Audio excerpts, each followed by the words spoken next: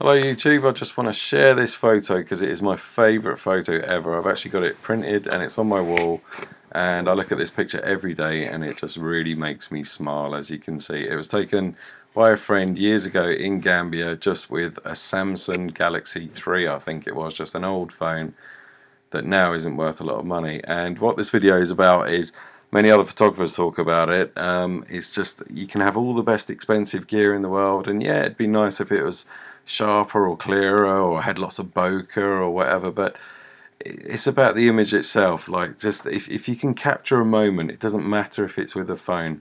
You know, you could look at a picture from a medium format camera that if it was boring you wouldn't look twice at it, but this picture and many others that really catch an atmosphere is just fantastic. And this is amazing. So no one's going to care about the quality because this picture just makes you smile. So it's just what I'm saying, really. Everybody's got a camera in their pocket now with their phone. So if you see a moment, if you see something really good or a really good atmosphere, just whip out your phone and capture the moment, and you'll never know when you'll have a priceless image like that. And forget about the image quality and, oh dear, you know, whether it needs to be a full frame or a crop sensor or off-camera flashing light.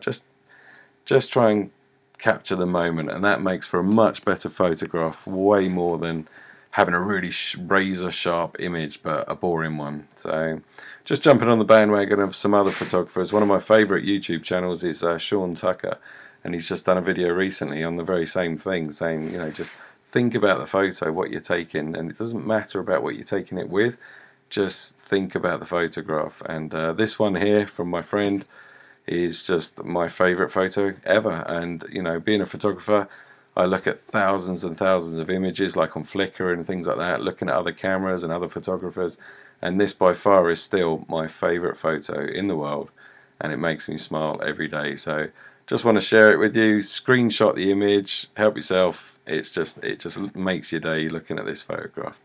Okay, thanks a lot.